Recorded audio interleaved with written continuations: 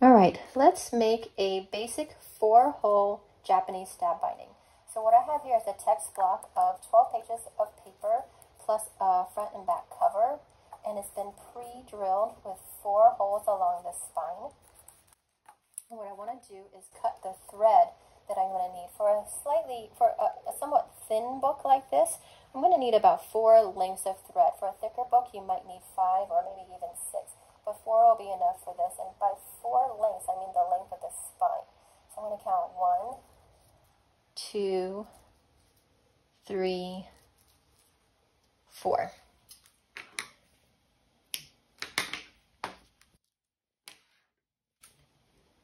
I'll go ahead and thread that needle. I'm kind of pushing the thread at the end a little bit flat to fit through the eye of the needle easier. And it's going to be a single strand. I'm not going to double it up. And what I want to do, in order to hide the thread, I'm going to start on the interior of the text block. So starting at station 2, oh, by the way, I'm going to name these stations. They're station 1, station 2, station 3, and station 4. So I'm going to go kind of like around halfway into the text block and go up through station 2. And what I want to do is tie the thread inside with a knot. So I'm going to leave about 4 inches of thread to tie off. I'm just going to tuck it in and out of the way. And I'll lay this back down. And I'm going to go ahead and just stack everything really nicely again. Next step is to go around the spine at station 2 and then go back up through that same hole again. So wrap around the spine and pull it tight. Now we're going to go up the text block to station 3 and go down through station 3. All right, and now again we're going to wrap around the spine and go back down through station 3 again.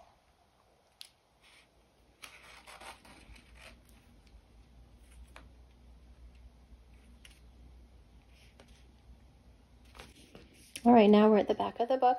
Continue traveling along the spine of the book and go up through station 4.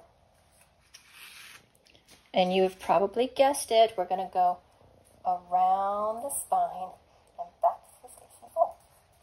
So it's just kind of your basic pattern of continuing along the spine and wrapping around the outer edge of the spine as you go. Now before we head back up the spine, we want to add a securing thread around the head or the tail of the book. So we're going to go around the head or tail. I guess this would be the head of the book. And come back up through station 4. So you should have a pretty nice square on both sides.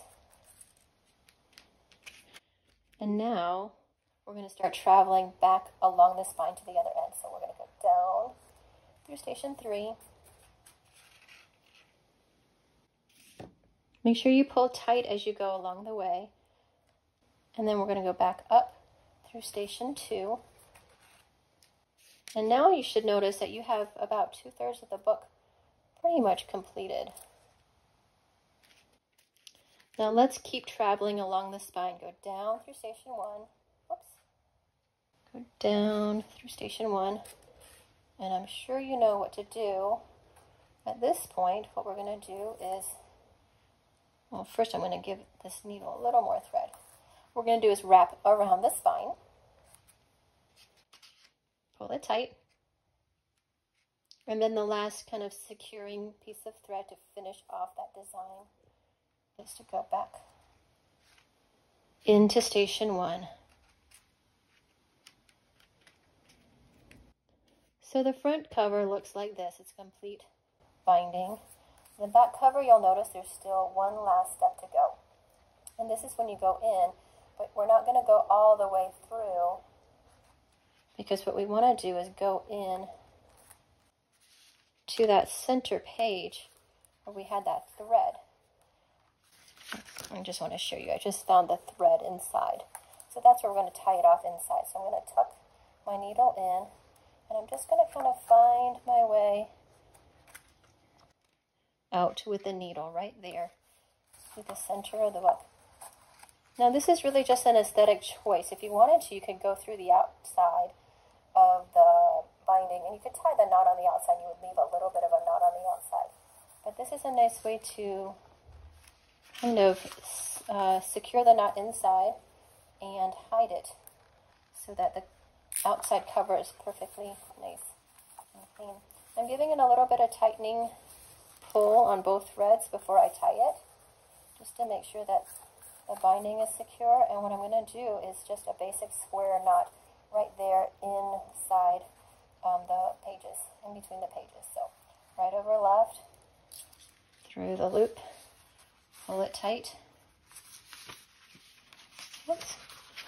Left over right, through the loop, and pull it tight. It can be a little bit floppy and unwieldy at this stage, but pull it nice and tight. And then what you can do is just trim off those excess threads.